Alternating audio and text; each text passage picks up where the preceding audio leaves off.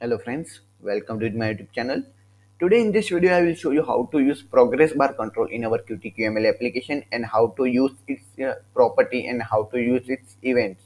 So let's start. So first of all, simply import the Qt Q control. Okay. Now let's create the progress bar. So first of all, let's define the ID. In Qt widget application, we use object name property. Here we use ID property. Okay. Let's set the width property here. So let's set the width 300 and default value is let's set the 75 and set the minimum value is 0 and maximum value is let's set is 715. Okay. So this is the minimum value and this is the maximum value. Okay, in Qt widget application we use directly a minimum and maximum value property. Now let's create the one column. Okay, and add this progress bar control in our column. Okay, now let's add the one text control to display the progress bar value and how many percentage are progress done. So set the text here first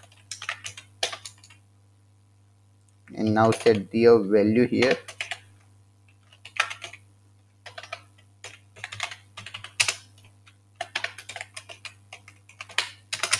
So let's form the basic calculation to get the percentage.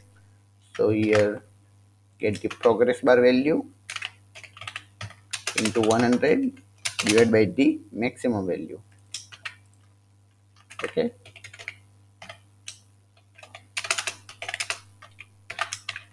Also set the font property. Set the 15. Okay. Now let's create the one row to add two buttons. So add the one button control.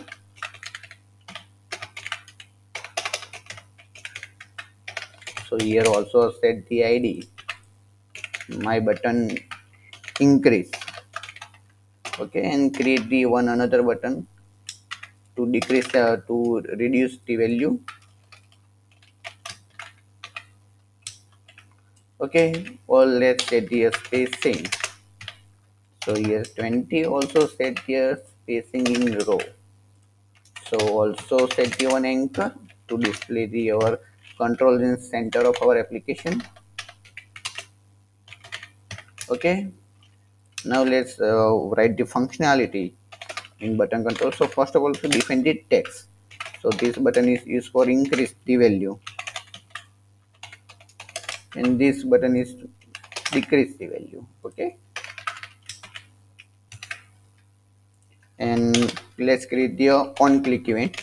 If you want to know the button click event and button control, I already made a video about a button control in for Qt QML application, so you can watch the video. So let's write the one simple condition. My progress bar dot value is less than of the two value of progress bar. Okay, so we increase the progress bar value here. So let's value increment the value by 15 and also here we create the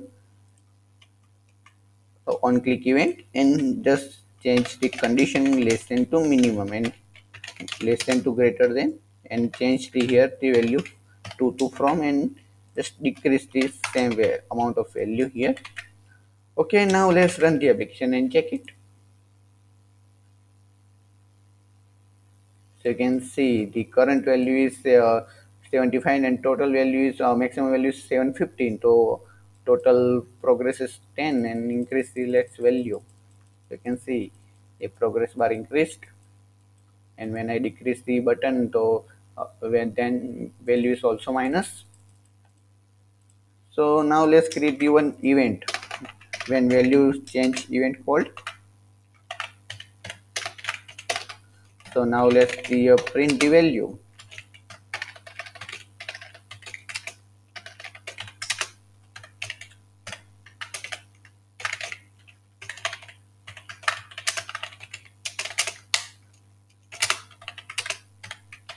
Okay, now let's run the application. So you can see when I decrease the value, you can see, and when I increase the value. So you can see the current value of progress bar. So by this way, you can easily create the progress bar control in our Qt QML application, and how to, and by this way you can easily create the value change event, and also manage the value like this, and find the percentage of the current progress bar. So please drop your comment if you have any questions about progress bar control in Qt QML application, and please like this video and share this video with your friend, and subscribe to my YouTube channel to get, and press the bell icon to get the notification of new video. And thanks for watching my video. Thank you.